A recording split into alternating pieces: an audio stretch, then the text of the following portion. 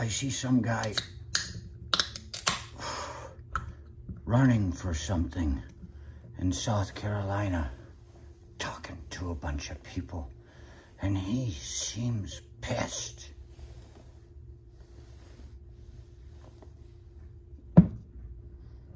He's imagining he talked to somebody once and told them, nobody owes you anything, and it's you who owes.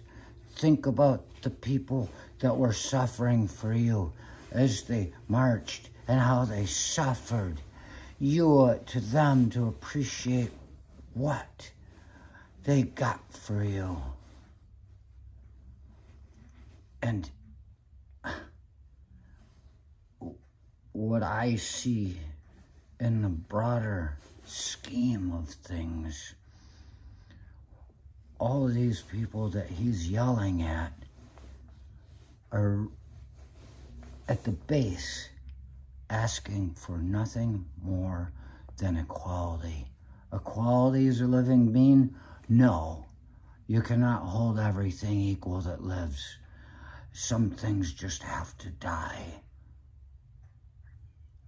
It's really, you can say it's not fair. What's fair? Chaos.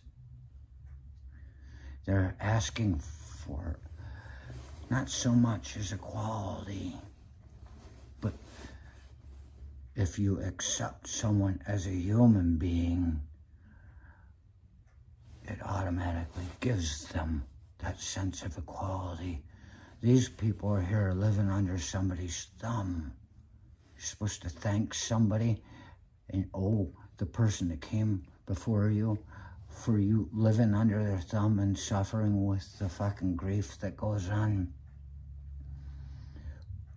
How do you define a human? Well, all you have to do is look at us all. We all walk the same. We all show at the same jobs.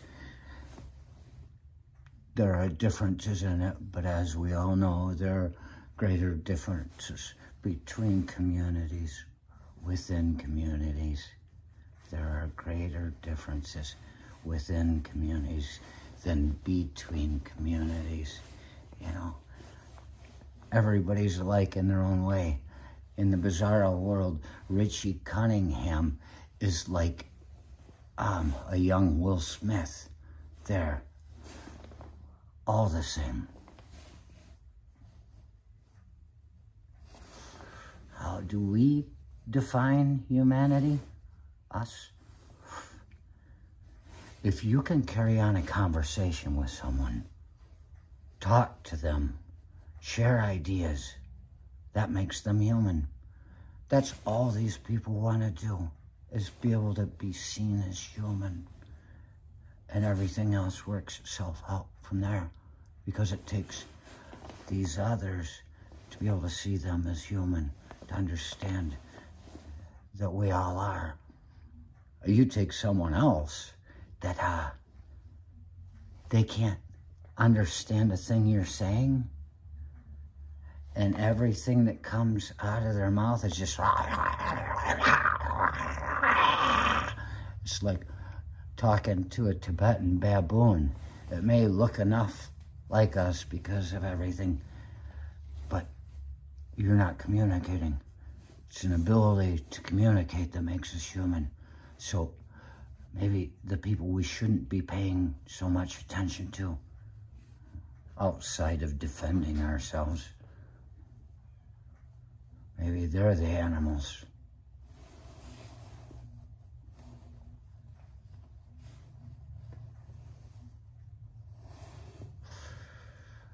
And if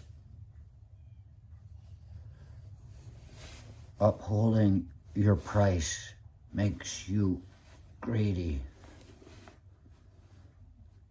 I can think of one place where I was once going on a job, and I was in no way qualified to do it. I just showed up there, just kind of like Kramer showing up someplace, or George acting like he works there. And the money they were giving me, I was like, oh, in my heart, especially seeing what other people were making around me, I said, this is way too much. But for me to take less would have hurt the people around me that were worthy of that money, because the next guy to show up that was good at it, they'd say, well, the last guy was only making this much. You have to take what you can get. It's not that these people that died before them, to get them what they have today is enough. It's not that they're owed. There's not a sense that they are owed something by everybody, including the people that died before them. These people owe something to the people that died before them. That's the payback. You know, I gave this to you, and now I will show you what I can do with what you gave me. Is that asking too much? Do you want everybody to get less than they're worth because one person wasn't worth it and admitted it? Take a deep look inside yourself. What are you worth? Can you admit it?